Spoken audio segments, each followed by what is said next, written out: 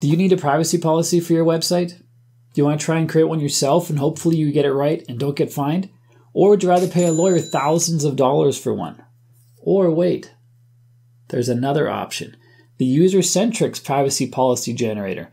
It's brand spanking new, lets you create privacy policies that comply with GDPR, CCPA, US state privacy laws, all with just a few clicks and for just €2 a month. Or if you're happy complying with just GDPR, it's completely free. Hi, I'm Bjorn from WPLearningLab.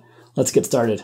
You might recognize Usercentrics as a cookie law compliance solution we made some videos for previously. I recommend you check those out if you want to comply with cookie laws. This is specifically for privacy policy and privacy policy generation with just a few clicks, making it super simple. If you want to go to this page, there's a link in the description down below. Go ahead and click that. You will come here, read through the page if you want. We're going to hop right in and click on Start for Free. On this page, I'm going to click on Sign Up. I'm going to click on Continue with Google. You can click on Continue with Microsoft if you want, or just use a plain email address. And we're in. That took just a couple of clicks. Here's an example of the Usercentrics cookie compliance I mentioned earlier. I'm going to click Accept to accept all the cookies. If you want to see a video on how to set that up, I'll link to that in the card up above and the description down below. So the first thing we see up here is free. Over here we see upgrade. Let's just see what upgrade is. I think it's only a couple bucks. In the top left up here, we see the free has now turned to pro. Now we can create different types of privacy policies. With the free account, we can only create GDPR privacy policies. With the pro account, we can create all types. GDPR, CCPA, US state-specific privacy policies, just as many as they have in their database right now. And they're going to keep expanding. This product's brand new. And so over time, they'll probably eventually be able to have you compliant with all privacy policy laws all around the world, no matter what they are. I'm going to click on Generate Privacy Policy down here to get started. I'm going to give it a name. Let's just call this WPLearningLab Privacy Policy. I'm going to select the language, English in my case. You can create it in multiple languages, as you can see. I'm going to stick with English. And we see GDPR is pre-selected. You can also choose US state privacy laws. And then once you select that, you can choose CCPA. I'm just going to stick with GDPR because this is also what you get on the free account. I'm going to click on Next. So I filled in my company details on this page. All the fields are required. There are no optional ones. Down at the bottom, I said I do have a data protection officer, which is just a fancy word for someone who deals with the privacy policy issues. Like if someone emails you and exercises the right to be forgotten, they have to be removed from all of your databases, your mailing lists, your website, wherever you store their information, it's got to be deleted. In my company's case, it's me. So I put my email address in there, click on Next. Now we're going to fill out the short form right here, list your company's products and services. I'm going to write WordPress courses and education. For data collection, my company collects device data. It does through Google Analytics. So I'm going to check this box and I'm going to choose possibly IP-based location from Google Analytics. Google Analytics shows real-time location, but just specific to country, not specific cities. Actually, it does show cities sometimes. Shows browser information, operating system information, does not show first name or last name. Although if they opt in to our mailing list, I'll have first name, possibly last name, not date of birth. Phone number and email, I'll get those. If someone purchases something through my website, I'll have their address and their city. And their payment info, not stored by us because we have Stripe or PayPal process the payments, so I don't have access to that data, but we might have to check this box anyway.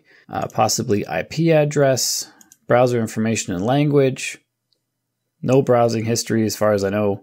Payment method, like credit card, for example. If someone purchases with a credit card, it shows as purchased by a credit card. And if they purchase multiple things, there's a history of those purchases. So I'll select those two as well.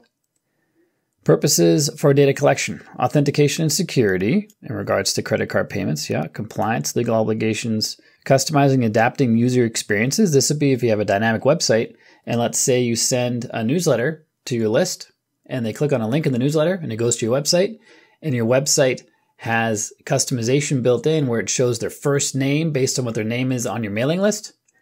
You have to check this box. So I'm going to check that. I do that sometimes. No research and development, content delivery, turn that on. Customer support, yes. Payment processing, analytics and performance tracking, marketing and advertising, displaying videos. I display videos. User feedback and satisfaction. A lot of these are being checked off here. Data location and storage. Ugh. Mostly North America. That's where the website's hosted. That's where Google Analytics is. And that's where PayPal is. I believe Stripe is also North America. So I'm going to choose North America for my answer there.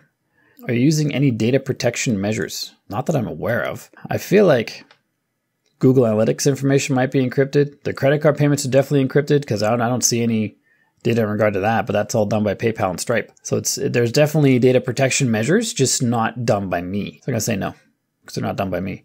Do you share personal data with third-party services and providers? No. Cookies and tracking technologies. Enter the URL of your cookie policy page. Next, international transfers and outputs. Do you transfer data to countries outside the EEA? The EEA is the European Economic Area. So yes, because most of our stuff is in North America. Children's privacy. Does your website have age requirements? No, it doesn't. Even a 2-year-old could learn WordPress on our website. So no. Direct marketing and communications. Do you ask your website visitors for consent for direct marketing? Yes. Double opt-in. Please select the types of direct marketing you use. Just email. Social media platforms. I use those. I don't use anything else right now. Retargeting I do sometimes. Direct video marketing. Would that be YouTube? I'm not sure. I'll check that too. Do you have an opt-out link for your email or text messages? Yes, I do. The unsubscribe link. Data breach notification procedures. Do you want to add a response time for data breach notifications? Sure. 30 days seems like a fair time for data breach notification because our data is not that sensitive. We don't host the credit card info. That's in PayPal and Stripe. The Google Analytics data is super boring. It's anonymized. So I don't think anybody would care if our website was breached. Do you want to notify users of privacy updates? No, they can come to the website and check it out. Do you require opt-in for material changes? No. Let's click on Generate Privacy Policy. If at any time you're working through this and you have to leave, you can always save draft and come back later.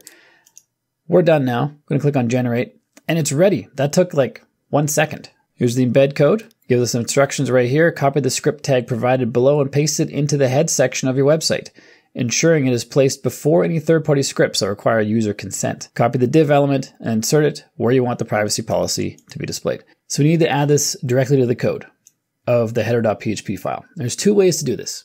The easiest way is probably the functions.php file, which I'm going to walk you through step by step how to do that. Or if you have a child theme, you could put it right into the header.php file. I'm going to show you how to do it. I'm not actually going to do it for this video, but I'll show you how it's done. So I'm going to copy this code. And we are going to go into our hosting account, open the file manager, and we're going to navigate to WP content and then our themes, find our active theme. If you don't know which one is your active theme, you have to go into your WordPress website, go to appearance and then themes, and your active one will show either really big like this if you only have one theme installed in the site, or it will be smaller and far to the left. And usually the file name for the folder is the same as the theme name. So the theme name here is Astra and the folder name is Astra. So I'm going to open that, and in here, there's a functions.php file. I'm going to edit this. I'm going to go to the very bottom. At the very bottom, I'm going to add some carriage returns, and we're going to get a piece of code from my website. I'll link to this page in the description down below, but you want to come here and copy this code right here and then paste it right there. And we want to replace this with the code from Usercentrics. Let's copy that again and paste that right there. You can delete this comment if you want to save the characters, and then click on save. And then you can come out and refresh your site. If it still loads, nothing broke. So thumbs up if your site loads right there. If it doesn't load for whatever reason, or you get a blank screen, you did something wrong, you got to come back here and delete everything you just pasted in, and it should load again as normal. And then to get the Usercentrics Privacy Policy onto a specific page, we have to copy this, go back into our website, go to Pages, add a page. Let's call this Privacy Policy. going to choose an HTML block, HTML right there, and paste that in. Exactly how we copied it from the Usercentrics dashboard there. Let's publish that, publish again, and now it's live on the website. But what if you're not using the block editor? What if you're using Elementor? Let's make sure we have this in our clipboard. Click on Edit with Elementor. And this would be similar for any page builder. You open the page builder interface, you find the HTML widget, drag and drop that in there, paste it in there, publish that. And there's a privacy policy all laid out. That was pretty fast and inexpensive. In fact, free maybe if you're just doing GDPR. If you want to do the other ones I mentioned earlier, it's $2 a month. If we go into the main dashboard, so click on Done over here in Usercentrics, and we go to the main dashboard of our account, we can at any time come into our privacy policy, click on these three dots, click on Edit, make changes to whatever we have to make changes to. For example, add a language, maybe add US privacy laws, add CCPA. We can make those changes at any time. In fact, let's just add these two. And let's keep everything else as it is. And then click on Generate Privacy Policy. And now that's been updated in real time.